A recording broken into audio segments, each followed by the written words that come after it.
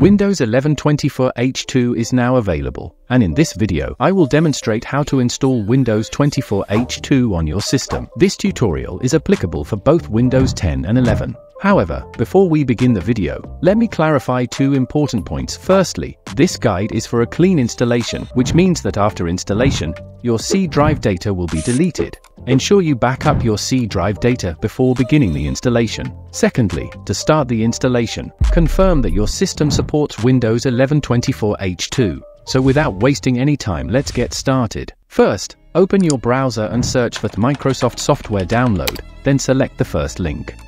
Next, click on a Windows 11, where you will find three options: Installation Assistant, Installation Media, and Disk Image. I always prefer the third option. Scroll down to select the Multi-Edition ISO, then click on a Download Now. Choose the product language and confirm. Afterward, click on Download, and the download will start immediately. After completing the download, search for Rufus and select the first link, then choose the latest version. Once both files are downloaded, close the browser, open the File Manager, navigate to Downloads, and run Rufus as an administrator. After launching Rufus, connect a pen drive with at least 8 GB of space. Drag and drop the ISO file, then click Start. Uncheck all tweaks, and continue clicking OK until the process begins. This will take some time.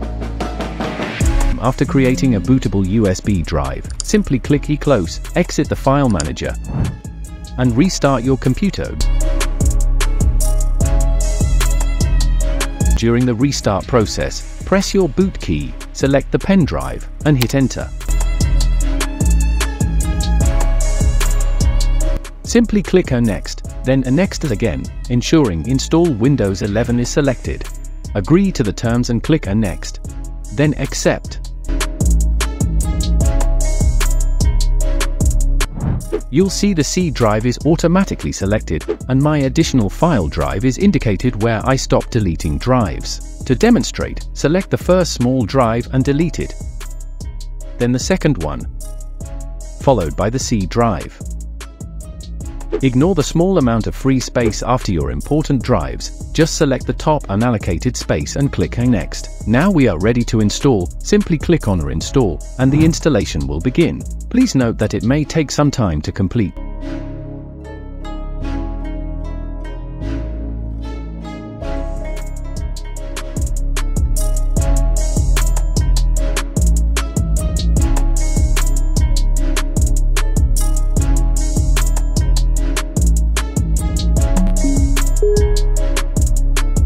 Select your region and click Next. Choose your keyboard layout and click Next. Skip the second layout.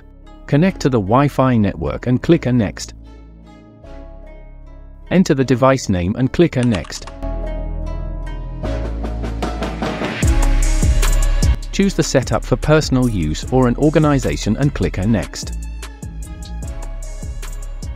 Now, Windows is updating. Please wait as this may take some time to unlock the Microsoft experience.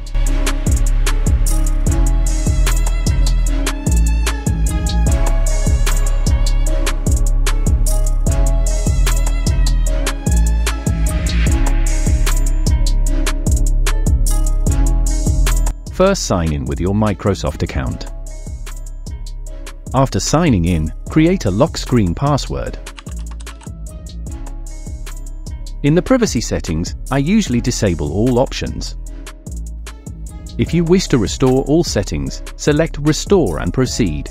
However, if you prefer to set up as a new device, click on More Options, then choose Set up as a new PC. In the customization experience, simply skip. Here, you can link your phone, but I'll choose to skip, as well as skip OneDrive. And now, we have successfully installed Windows 11 24H2. In the settings, if an additional update is available, just click on Update. In the File Manager, my extra drives are safe. And in the About section, you can see 24H2 displayed. So, that's it for today's video. If you like this type of content, don't forget to subscribe to the channel. I'll see you in the next one. Stay tuned.